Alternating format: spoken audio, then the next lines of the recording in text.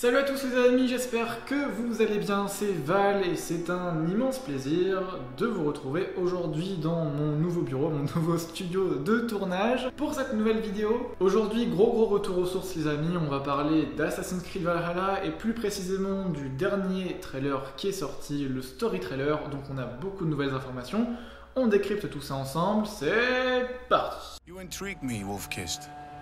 Orphan and sibling, warrior and poet. You are many in one, it seems. Eivor! Sigurd! I missed you, brother. Randvi, your husband returns, bringing gifts and riches to share. And new friends, I see. We cannot stay in Norway, not without fueling more war. So we push forward. A new kingdom awaits. From here to Valhalla, I will always be on your side, Sigurd. Always.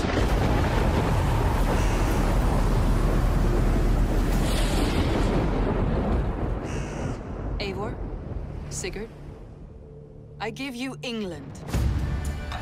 This land already has many rulers. From the cunning King Alfred of Wessex, to the warmongering sons of Ragnar Lothbrok. They have no wish to share the kingdoms they have made their own. I do not fear these men, nor any others who would harm us.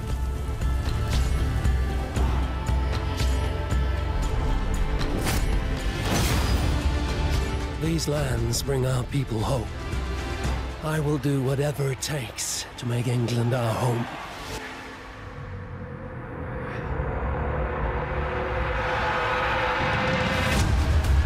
The Saxons hunger for Norse blood. Let's give them a taste, brothers.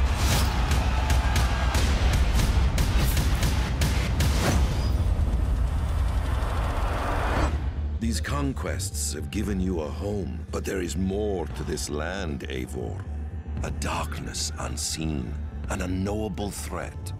One bound to England's destiny, and to yours. Comme je vous l'ai dit, le story trailer d'Assassin's Creed Valhalla est sorti et on apprend beaucoup de choses grâce aux images et aux nouvelles informations. Tout d'abord, le jeu débutera en Norvège. Eivor, alors orphelin depuis son plus jeune âge, a été adopté par un roi, le roi Styrbjörn de Forberg. Sigurd, le fils du roi, est le grand frère d'Eivor. On apprend que Sigurd vient tout juste de rentrer de voyage, où il a notamment été à Constantinople, coucou Assassin's Creed Révélation, où il s'est lié avec la confrérie locale de ceux qu'on ne voit pas, ancêtres des célèbres assassins. On peut aussi imaginer que Sigurd s'est rendu à Masyaf en Syrie car un mystérieux personnage encapuchonné porte une tenue très ressemblante à celle des assassins du Levant, basée à Masyaf justement. Ce personnage, qui s'appelle Basim, accompagne Sigurd et rentre avec lui en Norvège. Ce qui devrait fortement réconcilier les fans d'Assassin's Creed de la première heure avec cet épisode qui nous promet, je pense, bien des surprises. Le contexte de l'époque étant assez troublé en Norvège, avec des guerres civiles et la famine, les deux frères Sigurd et Eivor décident de partir en Angleterre afin d'y installer une colonie prospère, colonie qui sera d'ailleurs entièrement personnalisable et qui jouera un rôle très important une fois en jeu. Cette colonie sera le centre de toutes vos activités et de toutes vos quêtes. La colonie permettra aussi à Eivor de s'abonner, d'activer les notifications et de donner un like à cette vidéo. Non, je déconne, mais ça vous empêche pas de le faire. À l'époque, l'Angleterre était très divisée, il y a 4 royaumes en tout, dont le plus grand et le plus puissant, le Wessex, dirigé par le roi Alfred le Grand, qui est décrit comme un personnage intelligent. Ce sera un antagoniste dans le jeu mais pas un méchant au sens propre du terme. Pour s'étendre et gagner en puissance, Eivor devra bâtir des alliances et conquérir des territoires par le biais de raids et autres batailles, le choix sera vôtre. Chose très intéressante qui en ravira plus d'un, les fils de Ragnar Lothbrok, Ivar, Ubbe et Halfdan seront présents dans le jeu. Ces derniers, qui sont installés depuis 5 ans en Angleterre, sont présents pour venger leur père. Et si comme moi vous êtes un fan de la série Vikings, ça promet vraiment d'envoyer du lourd. Les plus observateurs auront peut-être repéré Randvi, qui est la femme de Sigurd. Enfin en tout cas, c'est ce qu'on nous fait comprendre dans le trailer. Bizarrement, je trouve que ce personnage ressemble très fortement à Cassandra d'Assassin's Creed Odyssey. Simple coïncidence, clin d'œil ou bien plus que ça?